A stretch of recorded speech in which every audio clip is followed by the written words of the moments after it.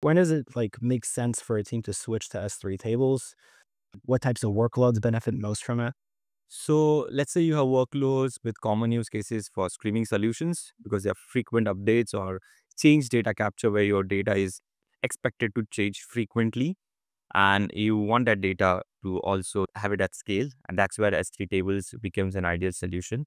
And it's since it is using icebergs, so of course your asset transactions, your schema evaluation, everything is supported for you.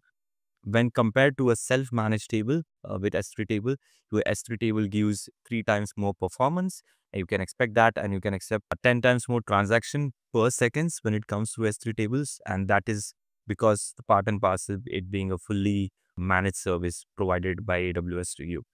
Other than that, what good thing comes it's of course the S3, the scalability and durability, which has always been there, the famous 11 nines.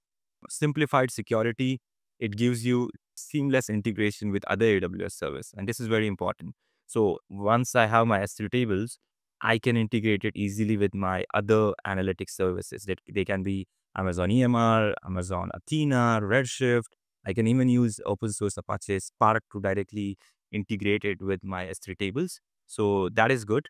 And it's fully managed. So your continual table storage maintenance, the iceberg maintenance, which you spoke about, is done at the backend for you.